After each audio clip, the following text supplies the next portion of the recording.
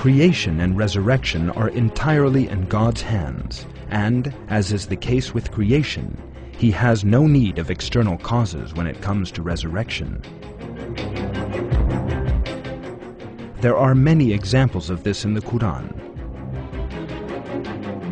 It is revealed in the Qur'an that after people die, they will be resurrected on the Day of Judgment.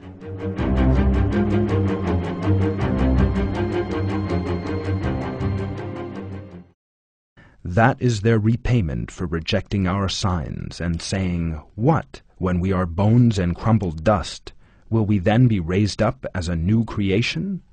Do they not see that God, who created the heavens and earth, has the power to create the like of them?"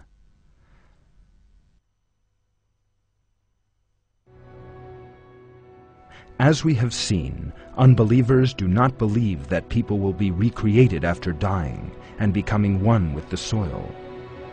This example summarizes the situation as regards the theory of evolution.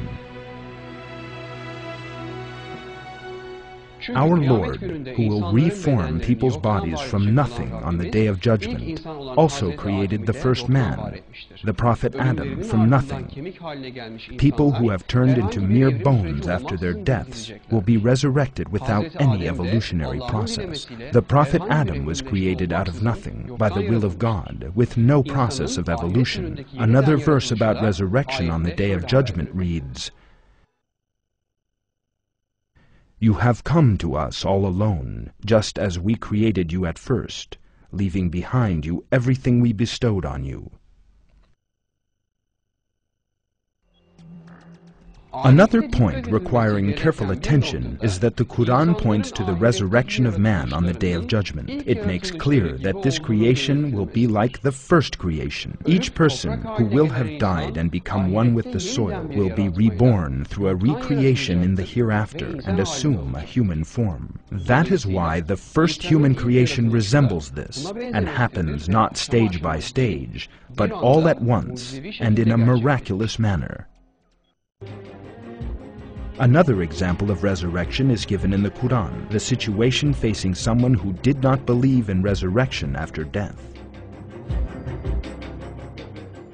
According to the verses, God caused the person and his donkey to be dead for 100 years, and then resurrected them both. Or the one who passed by a town which had fallen into ruin. He asked, "How can God restore this to life when it has died?" God caused him to die 100 years, then brought him back to life. Then he asked, "How long have you been here?"